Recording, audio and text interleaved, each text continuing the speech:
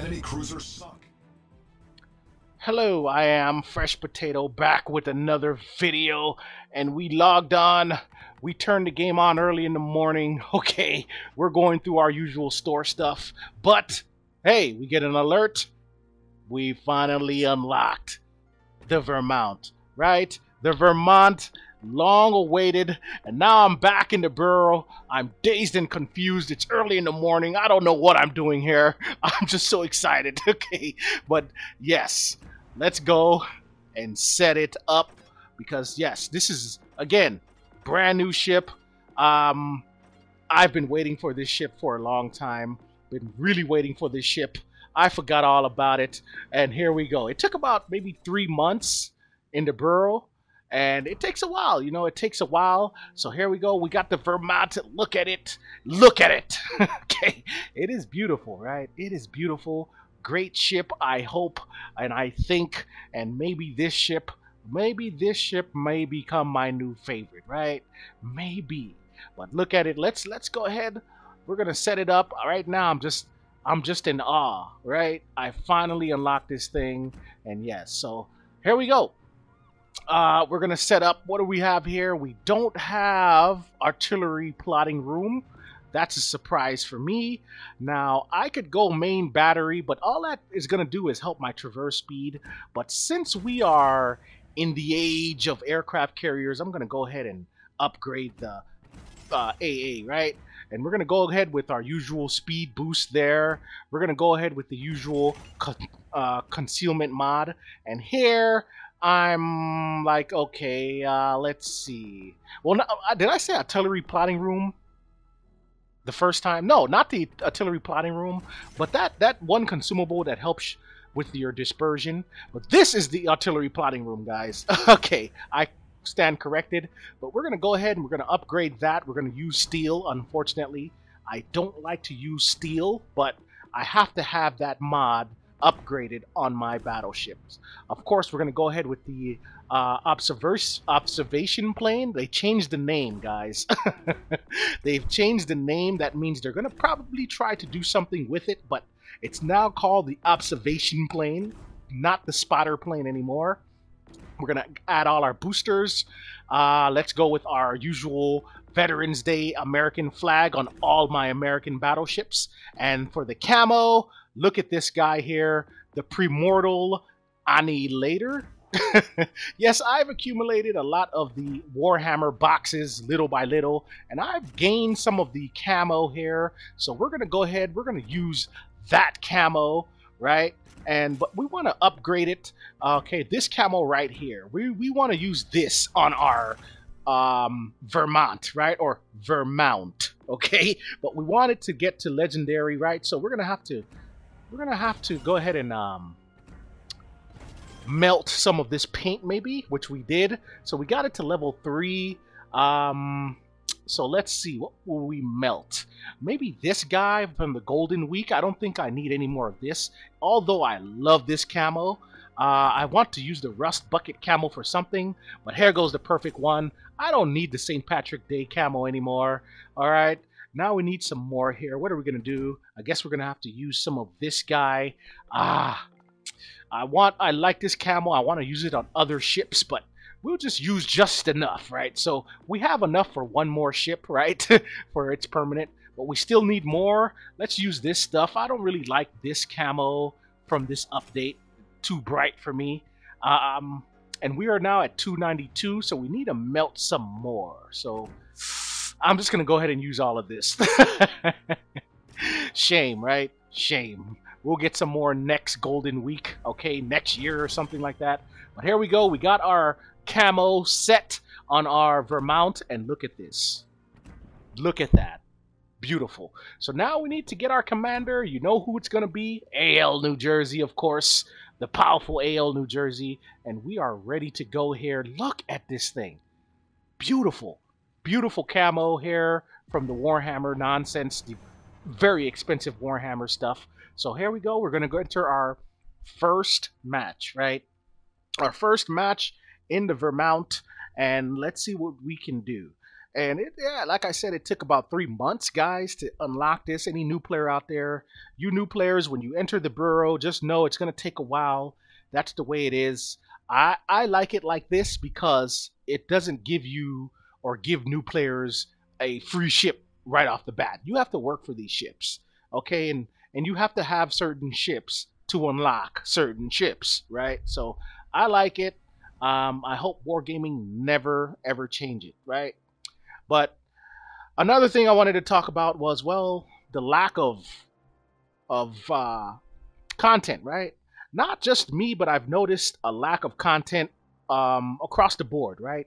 With other community contributors or content creators, not a lot of content. Why is that?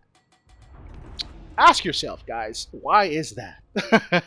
Is it because of the ridiculous update, right? Is it because of the high prices? Is it because of the aircraft carriers? Is it because of our shells landing short or way off during this update?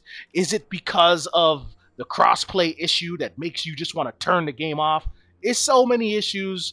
I don't know, but I've noticed that yes, there is a lack of content, right? A lack of World of Warships content during the week. You can't barely find anything, right? And just like you guys, I'm a fan of the game, a fan of the content, but hey, there's nothing there. But here we go again. We are in our first game in the Vermont, or the Vermont, right? Our first game in the Vermont, and we are in Warrior's Path. So we're trying to get to our position here, get into a good position so we can hopefully benefit from some broadsides here. So let's see what we can do. We're going to go ahead and try to play this island to our left. Not this one, but the little one right here to our left. We're going to try to play that one and see what we can do. There goes the Yamato. And the Yamato, based on the mini-map, is broadside. Not what you want to be or where you want to be in a Yamato, especially going against a Vermont. So we're going to go ahead and line up that shot. Let's see what we can do to that Yamato. Hegel's the Sumner, and we need to be wary of that thing. And let's see, our first salvo is a Citadel hit. We hit him pretty good. Could have been better. That brought us already to 32,000 damage. Remember, the Vermont guns, very, very powerful. It has that same guns as the Ohio and the Georgia, right? So these are some very, very powerful guns. That's why Wargaming decided to give this thing a very long reload. But like I said, or like I'm trying to say is, the long reload, the slowness, well, it fits me. It fits my playstyle, right? I am a very, very patient player, right? I don't take any shot. I wait to set up shots like this. Unfortunately, he goes dark, right? Why does the game always do that? Ships always go dark when they're right about to turn broadside. But here goes the Stalingrad. But like I said, the Vermont actually fits my play style because I'm patient. I don't mind the slow reload. I don't mind the slow movement, the long radius of turn. But look at this Stalingrad. Unfortunately, he has to turn broadside to avoid those torpedoes, but he gives me what I want. Ooh. We send that Stalingrad straight to the Shadow Realm. Oh, I messed up there. That's the first. Let's do that over. We send that Stalingrad straight to the Shadow Realm with a death strike. Bring us to one kill in the game. We're already at 72,000 damage. There comes the Z-35. And like I said, this ship is so slow. It actually fits my playstyle, right? What does that say about me, right? I'm slow. Old and slow, right? I'm not old. All right. Here goes the Z-52. We're going to line him up. And can we hit him pretty good? No. We missed everything. Our shells fall short. He did a good job dodging that. So we want to get moving forward again. We know what's possibly coming, and that is the torpedoes. Also, we are broadside to Yamato. We don't want that, right? But Yamato is also broadside to us, right? And we know we can cause a lot of damage on that thing if we can get a good salvo. So we're waiting for our reload to be up. We're trying to line him up, and then he goes dark. What did I just say? What did I just say? You know, wargaming makes it to where it happens like that. These ships go dark right at the wrong moment, right? But here he is. He's lit up again. Now I'm going to rush the shot because I don't want him to go dark again, which he just did. Okay, so let's see what we can do with a rush shot, right? A rushed shot. We hit him again in the Citadel. That brought us to 115,000 damage. We hit him with 6 shells, so that hit him pretty good. So hopefully, hopefully we caused enough or significant damage to where our teammates can easily clean it up, right?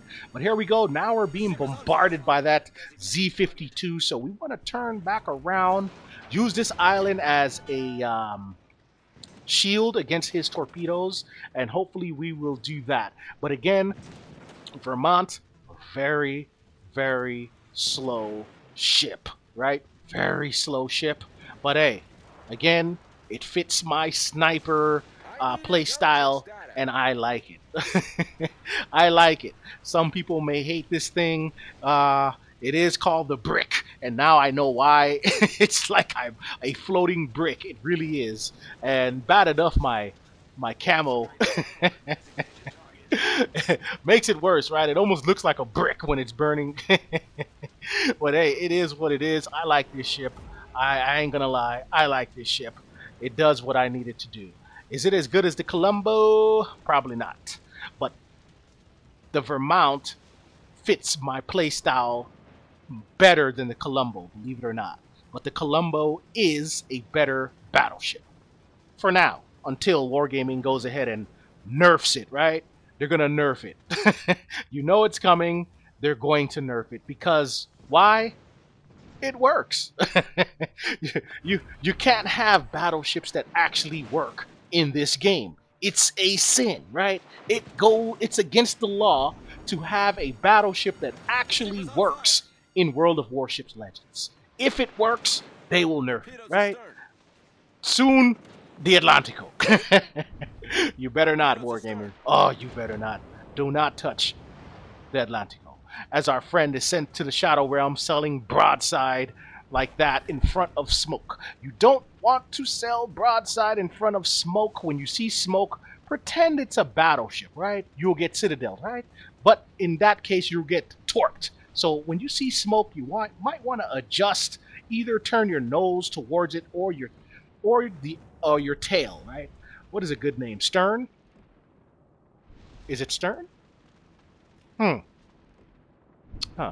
There'll be a hot shot that corrects me, right? Where's my hot shots? Okay, potato hot shots. Somebody knows what that's called. The aft? They said just stop trying, man. But here we go. We're trying to get away from all this nonsense. We're trying to get away from all the destroyers here. We know we are abandoning our side, but we did try to fight for it. We didn't abandon it right off the bat. We tried, but we failed, right? Our side has collapsed. It is overran. So now we need to get out of here and get to the rest of our buddies here. That way we can regroup, right? Regroup. But here goes, here goes the St. Louis. We're going to go ahead and line up that St. Louis. The Z-52 managed to sail across the map all the way back this way. And did we lead that good enough? No, we didn't. We got 7 overpins, right? 7 overpins. And that's the life of a battleship main, right? You can have good salvos, but doesn't mean it's gonna work, right? That's the curse of the battleships, the way Wargaming has made it. They don't want us to work, right? They make it very difficult for us. But here we go. Here goes the St. Louis. The St. Louis turning somewhat broadside. I don't know where to place that shot, but hey, he is sent to the Shadow Realm by our teammates, which is good. So we're going to go ahead and ripple fire this Sumner, and sometimes you got to let the ripple fire fly, right? You gotta ripple fire it sometimes, hoping you'll get a hit. We did not get a hit. Hopefully those torps do. No. Sumner is a very agile guy here. He's very agile. So we're going to try to line him up again after our long reload. Okay, come on, guys. Do your job and hurry up, reload these guns. And, we want to get all our turrets involved there. There it is. We've got to line them up pretty good. Pretty good. We're going to take it there. I like the sound of these guns, by the way. The Vermont gun sounds pretty good. Almost sounds like the Yamato. And yes, confirmed penetration, right? We got him pretty good, but hey, that Yamato just hit us pretty hard there. I forgot that thing was even over here. That is some potato nonsense combined with not paying attention to the mini-map, right? Some potato nonsense going on here. But hey, we're going to go ahead and we're going to line up this superstructure. And look at this shot, guys. Look at this shot. Look at those shells. Beautiful dispersion and shell grouping. And yes. That is some nice work as we send that Yamato straight to the Shadow Realm. That's the second kill of the game. We are at 150,000 damage in literally our first game in the Vermont, right? First game in the Vermont, and boy, does it feel good, right? It feels good. So now we're going to go ahead and try to swing it back in. We know there's one more ship left, and maybe we can get some good shots on that as well, right? I think it's the Montana. But hey, do you guys have the Vermont? How do you like it? Slow, isn't it? Old and slow. It's really, really slow. The reload is very, very long. But boy, does these guns slap, right? These guns hit really, really hard when you can line them up the right way. Either a superstructure hit or especially a Citadel hit. And yeah, wait till I get Arthas when I can afford them, right? Wait till I'm able to sell one of my kidneys. When I'm able to sell a kidney and come back and buy Arthas, you guys will all see, right? You'll all see. God, speaking of kidney, I need to drink more water. Keep it in tip-top shape. That way I can get good money for it, you know, in order to buy things in this game. But anyway, here goes the Montana. We're going to light him up. We're trying to pad our damage, right? It's all about getting the good damage when you're in a battleship. Get the big damage. That means you're doing your job, right? Doing your job. So I'm going to try to stop and maybe reverse here whenever I can. Maybe in the next 2 to 4 years when the Vermont decides to reverse, we can line up some really good shots. Hopefully this Montana turns broadside, right? I don't think it will. I don't think it will, so I'm just holding, being patient here, hoping that he turns broadside. It would be nice, but no. We're going to go ahead and take this shot. Maybe we can get him into superstructure. We got to keep in mind Montana has pretty good armor, and we'll take that. It gave us a high caliber, brought us to 168,000 damage, and yeah, let's see if we can get another one here with this long reload. Maybe. And man, I really like this ship. I really, really like this ship. It's very, very accurate. Maybe, I'm hoping it's not the new ship RNG, right? You get that new ship and the RNG is really good, only for it to go away the next week. But here goes, look at that salvo. Look at that grouping. And of course, yes, we have to get the kill there. And we send that Montana straight to the Shadow Realm with the third and final kill of the game. Yes, the Vermont, guys. The Vermont, very, very, very accurate ship so far. Okay, like I said, I don't know how it's going to feel next week. Wargaming and its inconsistencies, right? But we finished with 170,000 damage there. We got those 3 kills. We are top of the leaderboard in base XP with 2848. Yes, 2848. We almost got that 3,000 base XP in our first game in the Vermont. First game. I knew I was gonna do good in this ship. I knew it. Okay, I knew this was going to be a fresh potato ship, right? A old sniper type of thing, deal. But here goes the setup. We got, of course, AL New Jersey. She's on 99.9% of my American battleships. And yes, she is built for accuracy and damage. Well, mainly accuracy. Later on, I'm going to probably switch out AL. Wow, that's pretty good. But anyway, we might switch out AL Yamato for celiacs. But yeah, that's later on down the line. But hey, again, how do you guys like this camo? It is the Warhammer camo. And yes, we accumulated some of these boxes or some of those crates, gambling, right?